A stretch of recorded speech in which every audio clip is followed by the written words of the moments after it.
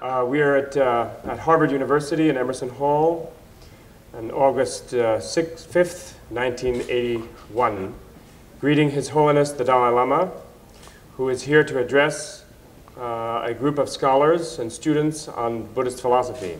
Your Holiness, thank you very much for being here with us. We are deeply honored here in America.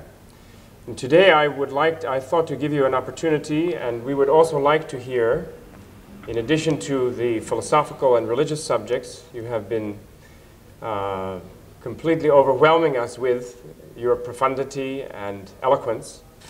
And today we would also like to hear something about Tibet, about something close to your heart, about your people, about the situation in Tibet. And I'd just like to open it to you to make any statement about Tibet that you want.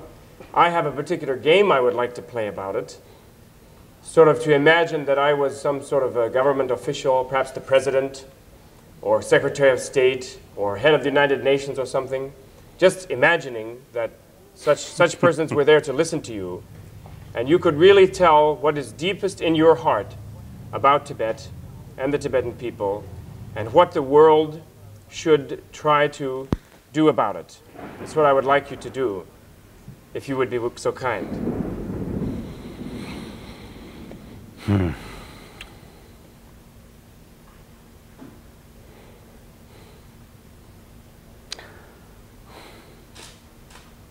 Now, you know, we Tibetan, with a long history and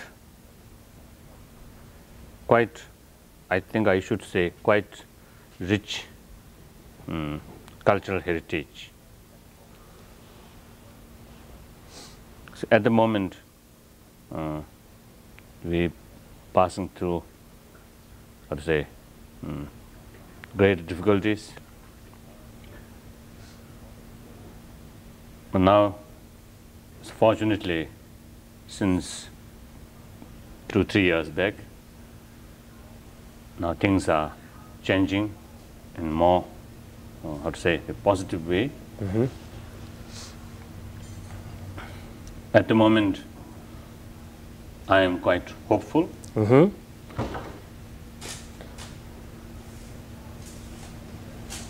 And of course, see, we very much appreciate the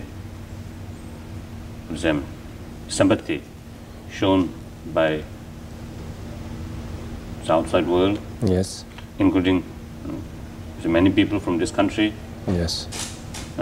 If someone who do not know about Tibetan problem, about Tibet, Yes. that is different. Yes. But those people who actually, some knowledge about Tibet, then there, spontaneous sympathy expression, I very much appreciate.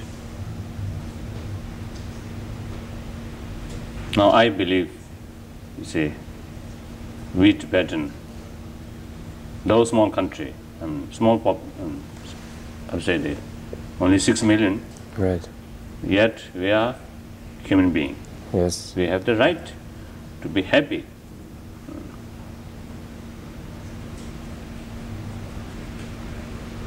So we are carrying, how to say, the movement or the struggle.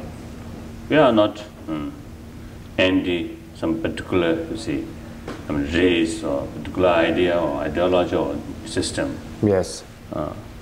In very nature of our struggle, nothing, no involvement, any ideology or racial problem like Yes. that. So we just opposing the injustice, Yes. the work, attitude. Yes. So this is the general, situation. Yes. And I would like you if you ask Yes, sure. particular questions, then I will speak. Yes, and thank you, Your Holiness. What I wish to, my approach is, everyone says, injustice, and everyone is quick to talk about such injustice. But when you actually press anyone to actually do something to help, then always what Your Holiness has referred in past talks sometimes to, secondary considerations always arise. Oh, well, it's a small place. Oh, well, there are so many other difficulties. Oh, well, what is the purpose and so forth. And people always lose sight of the human reality of Tibet because of all these secondary considerations, and their sympathy becomes merely wishes without any action behind them. So I thought it would perhaps be inspiring for people to think positively and optimistically. As you said the other day, you're an optimist. You expect the best, hope for the best, but prepare for the worst.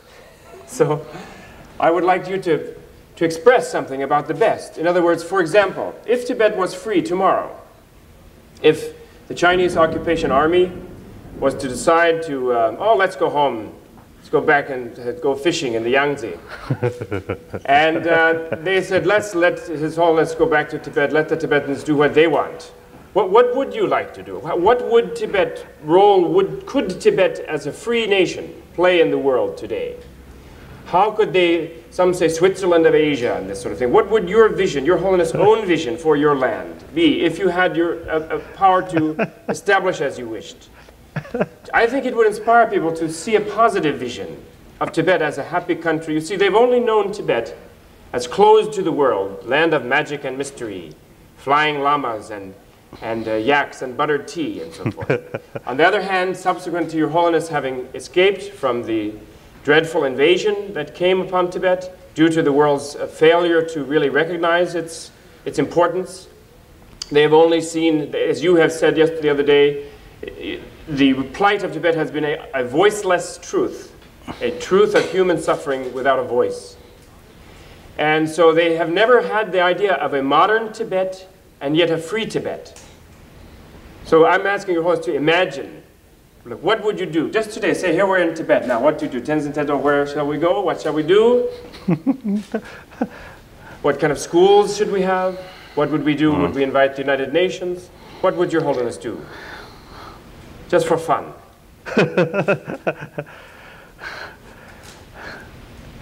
That's difficult to say. Anyway, so I always believe it's a community of a people, a group of people.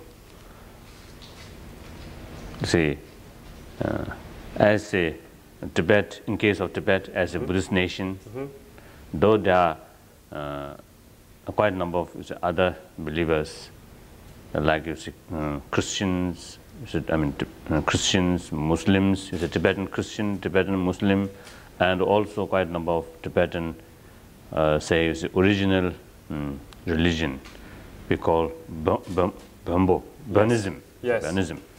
So you see, majority are Buddhist. So as a Buddhist nation, we so the basic belief is non-violence, it's peace, and also you see, we Buddhists usually call other sentient being as a mother sentient being. You know, you see, mother sentient being. So in that is a sense, there's no racial problem. You see, everyone, who, behave and motivation. Something good, something nice. You see, we feel. I always believe. You see, all humankind are the same. Basically, all are the same human being. So you say a group, the respect for every nation, for every, races. And then also I think I always express they're all different ideology, different religion, different faith. They mainly aiming for benefit of mankind. So you see, we not going to any argument or fighting due to ideology or system or faith. So really, harmony, friendly, say, how to say, a community. Yes. That is, you see, I think, very important. Yes. So at the moment, you see, we have many problems in this world actually created by human mind, not due to natural disaster, but Yes. due to, you see, human mind. Certainly. Because of the differences of ideology, differences of, how to say, the system, differences of races. Yes. These are, as you put it, you see, how to say this, I always believe it's secondary. Yes.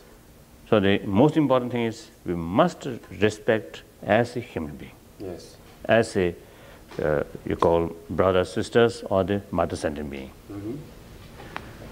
So if we have this sort of attitude and treat all sentient being or all mother sentient being right way, I think we can solve many problems Yes. without difficulties. This I always believe. Yes. So Tibet, you could see, Tibet, you promised to provide spiritual leadership in the community of nations as a free country. Tibet would provide the kind of leadership and example of neutrality and impartiality to everyone. Perhaps it would be a good place for a UN branch in Tibet. Except This question, although you casually asking Yes. questions, but but we must think these are, how to say, the political nature. Yes. So sometimes not much useful to talk. Really? Too much political, and it's a political, certain political thing. No, true. But I don't want to, in other words, I'm not trying to be political in order, in the sense of discussing the strategies, how to get this positive situation. But somehow it seems to me that in striving for a positive situation, people sometimes forget to imagine what it would be like if such a situation were to come to be. So no one can quite imagine, everyone's so used to everything being horrible, you know, and something being wrong, that it's kind of unusual to think of it being right and what would be gained from that. So I am making kind of unrealistic, perhaps, imagination, but it seems to me worthwhile. Right.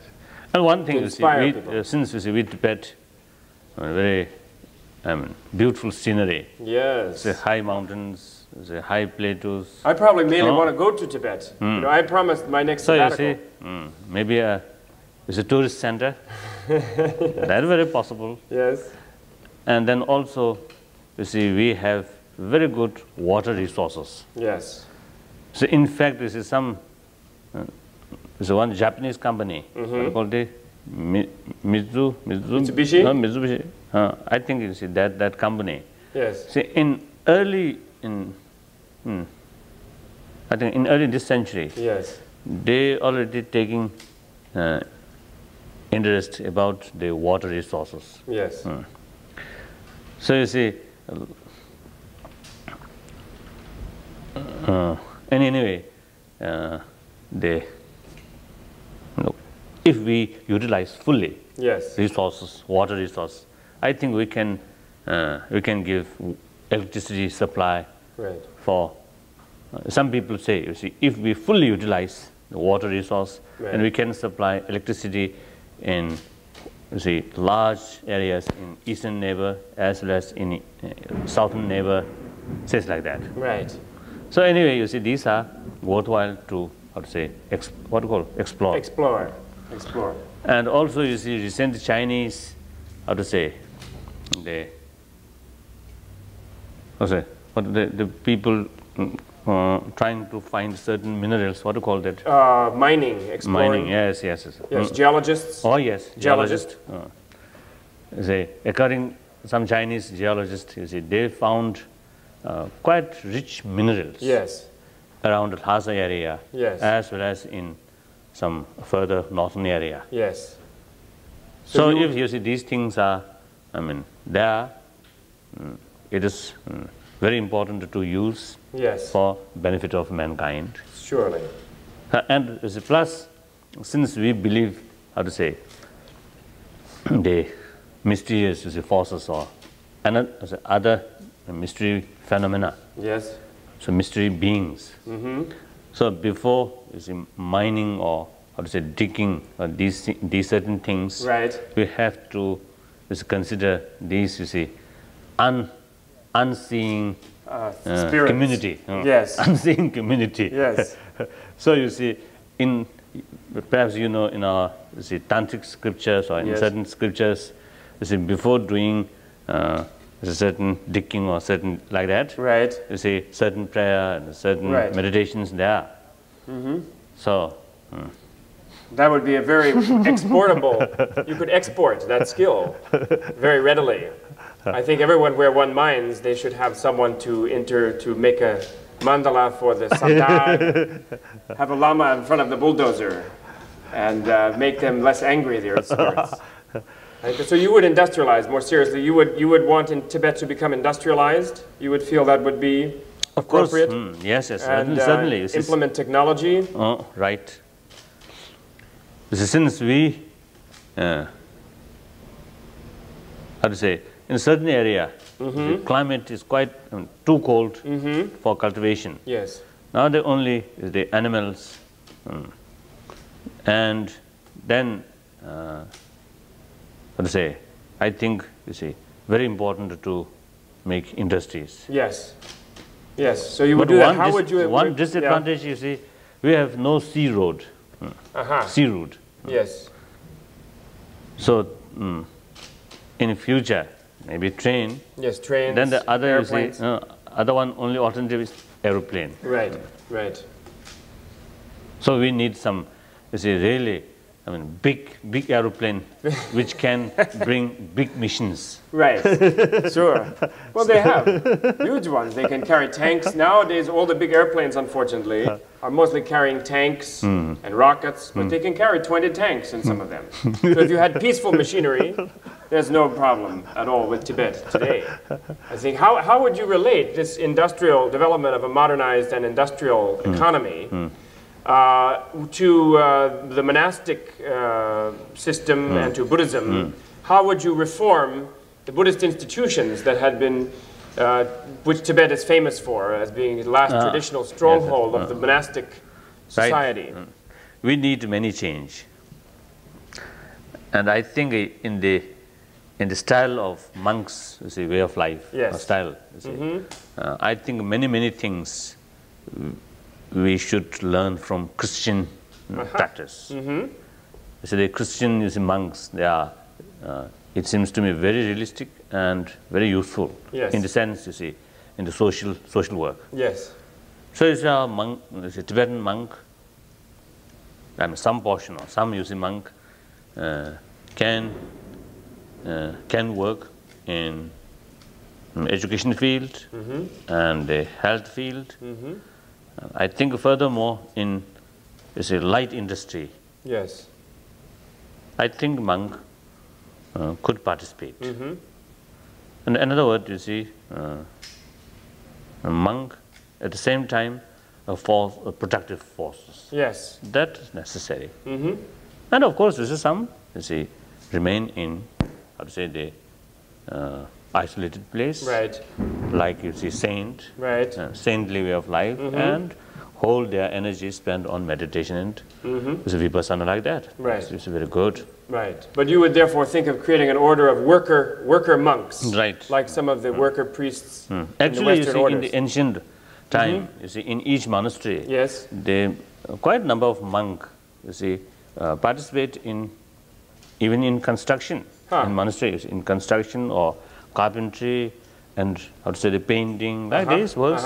Many monks carry. That's interesting. But go in society. Yes. In the past, not much. Yes. Habit or something like that. Yes. Habit. So in future, you must participate, and the Mahayana teachings principle. You must help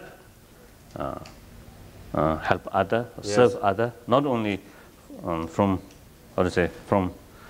imagination, but in actual help, labor. Really, necessary. Yes, you have heard. And the country as a whole, a community of human being, I think this should be done. Right, right. Well, that's a very, very interesting picture. I can see a Buddhist monk wearing, because in a factory, I think, with a long robe with a sen, it might get caught in one of the machines. So they would, you'd have to make a kind of suit like Catholic wears with a collar or something, red suit. Would you foresee such an innovation? Possible. Such a kind of thing? And yet remain a monk and work for the welfare of people in the world. I think your predecessor, the 13th Dalai Lama, he had this idea. Is that true? I have heard and read that at one point he tried to institute such reforms. According, you see, that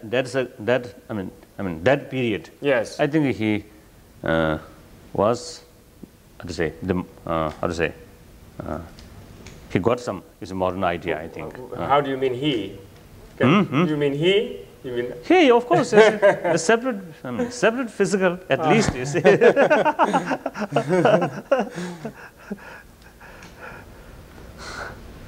in the so 20s. You see, so it's a time change. Yeah. We cannot remain as is the past Tibet. Yes. We should change. Like that. Yes. What about the educational system?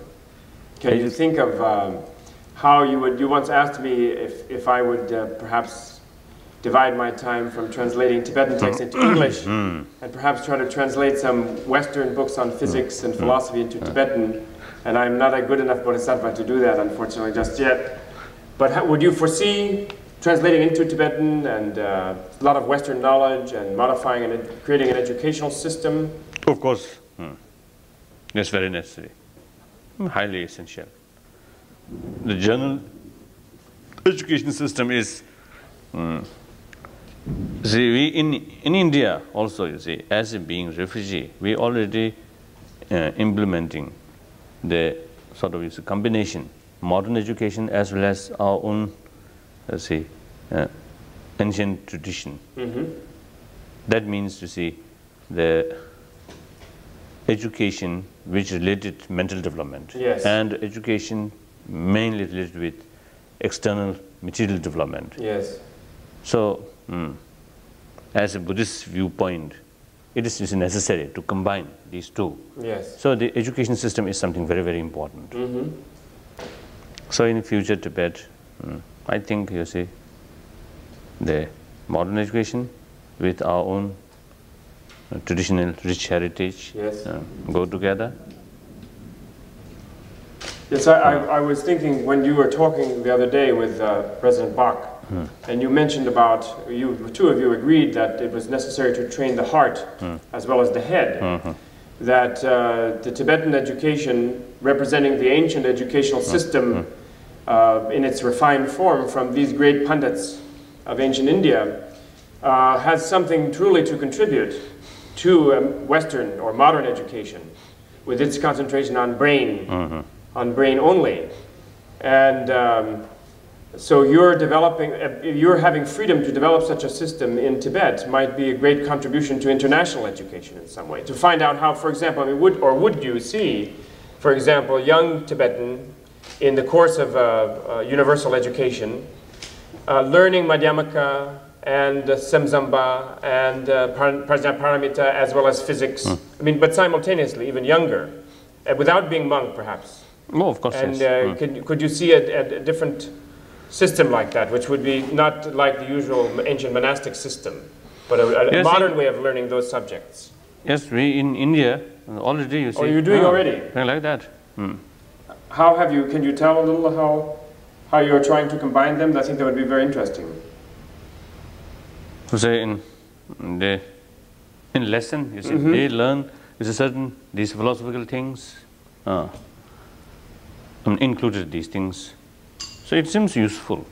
Yes. So of course, you see, we need many, you see, further, improvement. Right. You see, we, through our own experience, we experiment certain thing, we gain certain experience. Then from that experience, we have to use further, change or improvement like that. Right. So in any way, the education system is one of the most important. You see, if you want, you see, good human being, that means not only education, but the person, whether you call soul or self, itself must be a good one. Right. then the whole education or his knowledge, Right. his or her knowledge, will utilize in proper way. If they is self not properly developed, then education sometimes used in wrong way, wrong Yes. direction, Sure. and as a result bring more how to say more fear. So I had quite a number. I had many chance or opportunity to talk with some Indian, I would say, the educationists. So many of them agree the education system right from the beginning. Yes. We need some, how to say, some evolution, or I don't know. Right, or some right. change, But you have a say. tremendous contribution. Sometimes colleagues of mine, Professor Hopkins, some of his students in the University of Virginia, in the graduate school, they learn Lodig, Dadig, these basic books, Duda. And for some of us, we're supposed to be well educated, already in school 15 years. And, you know, white color and black color is white and so forth. The color is, you know, these simple things. You as children in Tibet learn these simple rules of thinking. This is big revelation to us. Oh, logic is like this. And we're supposed to be educated. So if you're the young Tibetans already studying such a very precise rules of thinking, you have a great internal science, it seems, to contribute to the world. If you had more freedom in which to make this contribution known, it seems. Don't you think so? Maybe, perhaps. That brings to mind another thing. I like the phrase, this Buddhist science. You know, they have such an expression, Christian science, kind of.